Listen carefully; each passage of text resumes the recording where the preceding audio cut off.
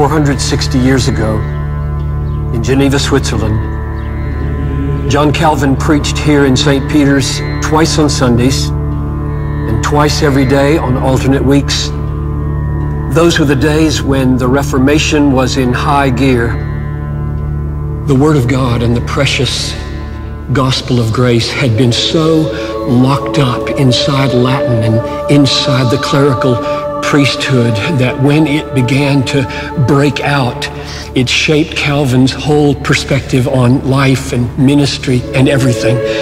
And so he developed this motto called post tenebris lux, after darkness, light. And for him, that meant profoundly, after the darkness of so many centuries of gospel-absent church life, breaking through into gospel light, and then gospel spreading out to all of Geneva and all of Europe and all of the world to the brightness and the glory of God. 5 years before Calvin came here to St. Peter's, he experienced a dramatic conversion in his early 20s.